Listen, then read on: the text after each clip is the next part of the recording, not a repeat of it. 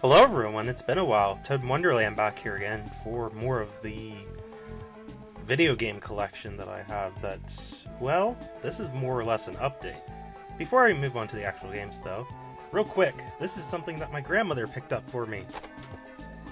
It is a collection of Super Mario Brothers figurines, and look real close at this last one, Lakitu. That is so freaking derpy looking. You can actually see there's like a spot in between his eyes. He almost looks like an Indian. I'm already starting with racist comments. Kappa face. Anyway, yeah, this is apparently what a Lakitu looks like without having glasses. That's the only thing I can figure from that. But other than that, though, all the other figurines look nice. It was $10. So, what do you guys think? Did my grandmother have a good purchase here, or what? I just thought that was something fun I'd share. But yeah, that was something random. Anyway, this is back to N64 stuff. You'll notice, just by looking at the background even, everything's different. Because I have a new PC, finally. That's pretty much what's been slowing me down for the past, I want to say a month, maybe? I've had a couple videos that I put out there, but that's because they were already pre-recorded up to a certain point until I was able to find out that once I got to the new PC, I could actually just finish some stuff up with the old video editing program and move on to the new. Because I'm actually switching video editing programs too. I don't want to use Windows Movie Maker anymore unless I absolutely have to. But I'm looking at other options like Sony Vegas and Adobe and whatever else I can find that other people might suggest. But right now, like I said, we're back to the video game series. And you're going to be able to stare at Link crushing Navi in its awesome glory, because why not? Given that, it's some eye candy for you. There is 13 more games left for N64. Quite a lucky number. Another Kappa face inserted here. Well, let's go ahead and get started. We got, for the first one, let me put the one stack aside. Okay, there we go. First one is Star Wars Shadows of the Empire. I've only played maybe 5 minutes or so of this, because I was curious what this game was all about. It already had a save data on it, and when I played it, it was really freaking hard. I think it was in Geonosis, or somewhere like that. Either that or Tatooine.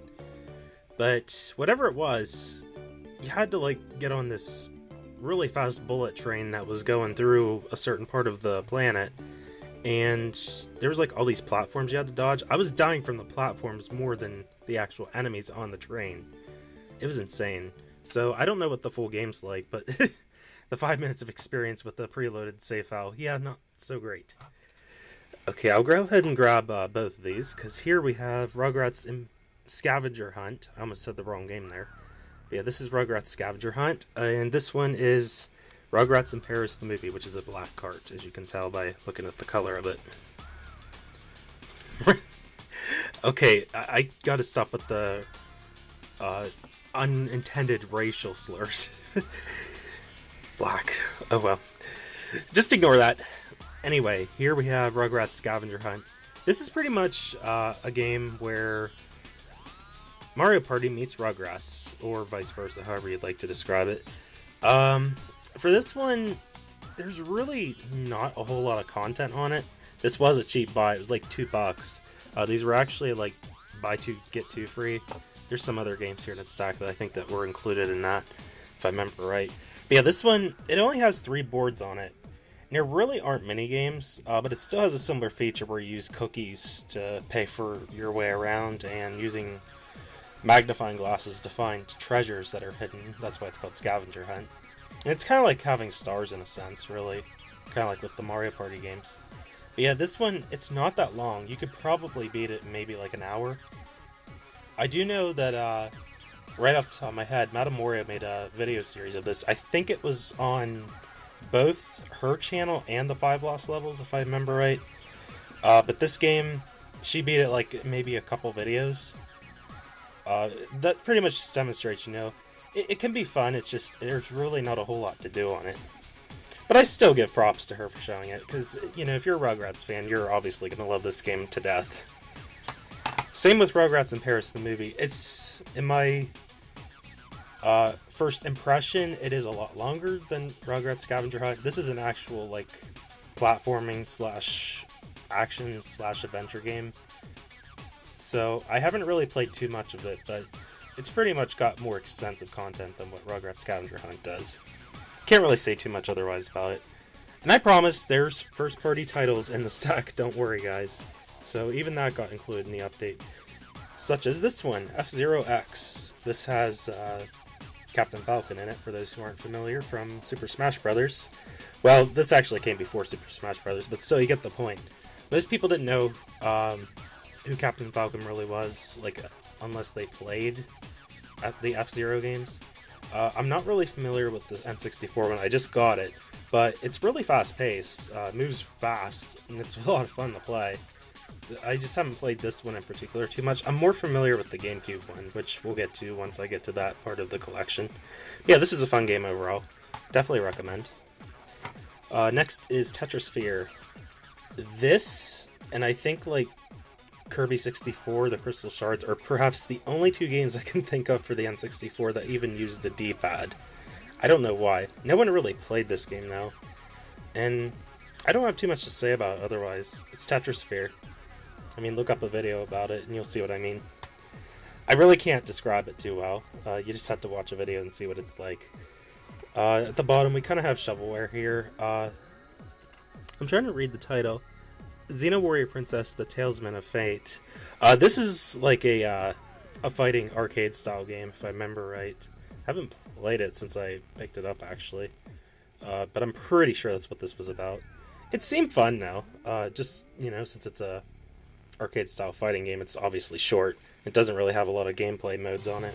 I think there's only, like, a single-player campaign and then free mode, and that's about it. There's not a lot to do on it. Here's Backstage... Ugh, can't even talk. Backstage Assault. Yeah. Just ignore the fact that I own it. I pretty much got it as a joke.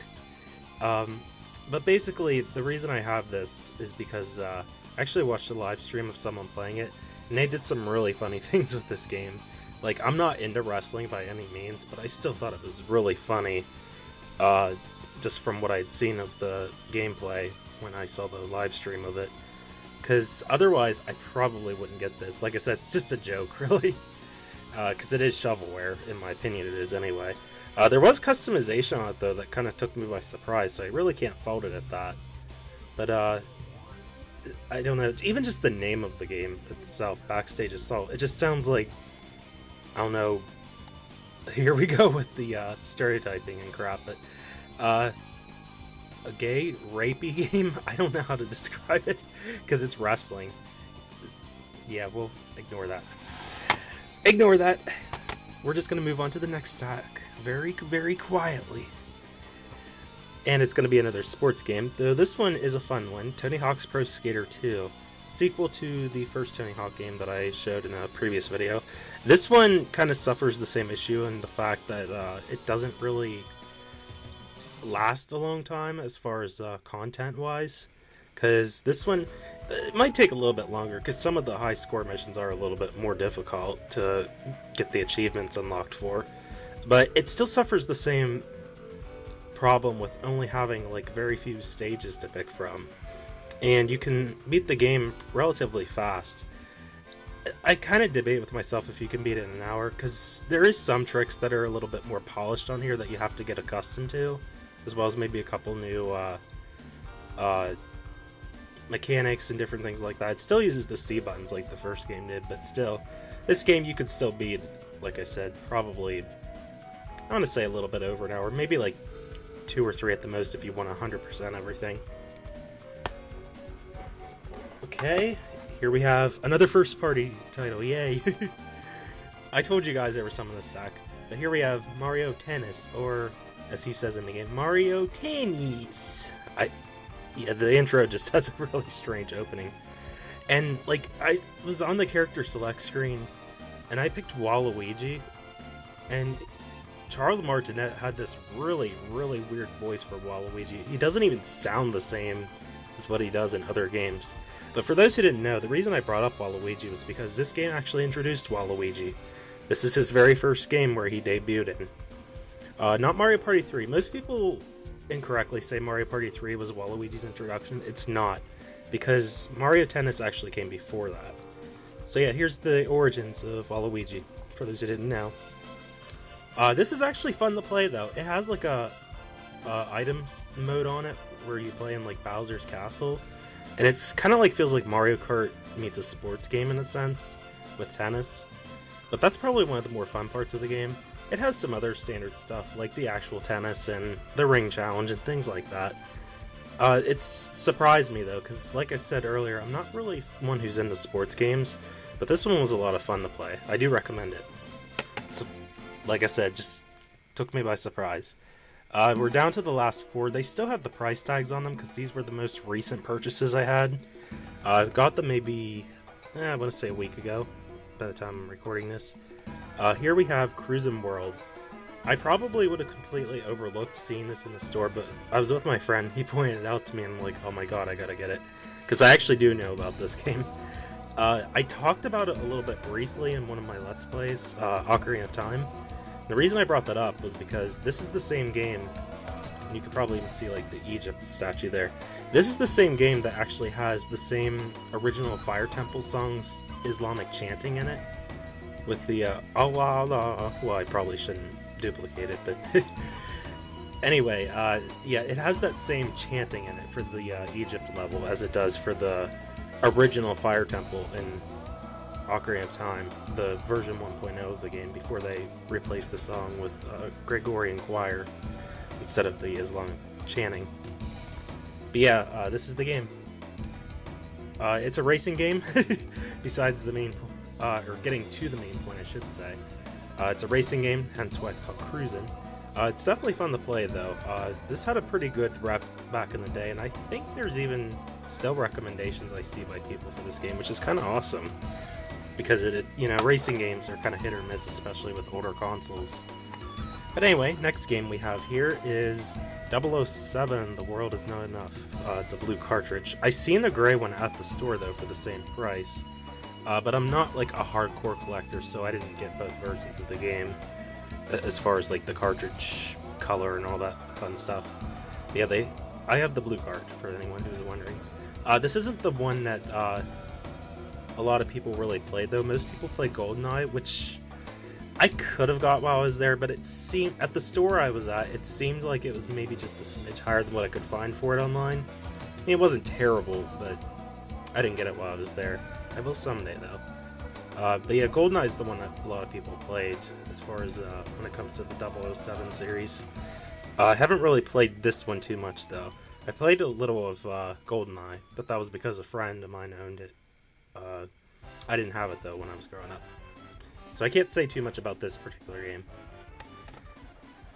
Oh, man! Oh, damn it all. Superman 64. Do I have to talk about this game? Seriously. And if you don't know why I'm chuckling about it, seriously, look it up. Superman 64 is regarded as being one of the absolute worst video games in history. And you see this price tag here, $3.98? I still think that's too much for this game, but I still got it anyway because of the reputation it has. This is one of those games where everything is wrong about the game. He flies through rings, and sometimes he doesn't respond correctly. It has some other graphical bugs that go haywire. Superman doesn't respond to the controls correctly. There's just a lot of problems with this game. It was obviously rushed just from playing it. You could tell they did not do any kind of debugging with the actual software title. But yeah, Proton John is the Let's Player that comes to mind when I think of this game, because that's who's doing a LP of it, or he was rather. I don't know if he intends to go back to it anytime or not. But yeah, Superman 64. Moving on. The final game in the collection here is Hey You Pikachu. It was only $4.98, is what the sticker says. Interesting thing, I don't know why, I can find the game pretty much everywhere, but I can't find the microphone that's needed to play it, so I haven't really been able to play this. And you do need the microphone. And I surprisingly did have some lady at another gaming store, not the one where I got this from, but it was a different gaming store when I was looking around. And she saw this game, and I asked her, did they have the microphone for it? And she's like, I think you can use the GameCube mic. And I'm like, no. There's no memory card slot on the N64. She's like, well, I think they use the same connections. It's like, nope. The only thing that's similar between the N64 and GameCube is AV cables, and that is it. There's nothing as far as memory card slots or anything like that. So yeah, Hey Pikachu. It's a spin-off game of the main Pokemon series where you talk to Pikachu and do things in the game. I just haven't been able to do it because I don't have the microphone. It's a piece of shit and it breaks. That's pretty much why nowhere has it, I'm sure. But anyway, that'd be the end of the collection. I don't even know how many N64 games I have in all, but my god. I surprisingly have a lot. I probably have like 1/5 or maybe 1/6 of the library, like of all the games for the system. Because N64 had about 300 games, I believe. 303 to be exact, if you count like POW exclusives and stuff. But I have a good many. And I'm finally glad that I got through it all. And this is a long video in itself, so I'm going to end things here. Again, enjoy the new setup. There's going to be a little bit of a time paradox where I already have like 2 other consoles recorded. I think 2 consoles, if I remember right. I don't know. But my point is, you might see me showing another console where it's going to have the old setup without the PCs on the desk. But that's because I record it ahead of time. So, yay! Back and forth into the future. But anyway, guys, I hope you enjoyed. That would be my N64 collection. This is ToadinWonderland. I will see you guys next time for whatever console I decide to show. It might be a handheld. I might move on to Sony stuff. I'm still not sure yet. We'll find out, though. Till then, see you guys later. Peace.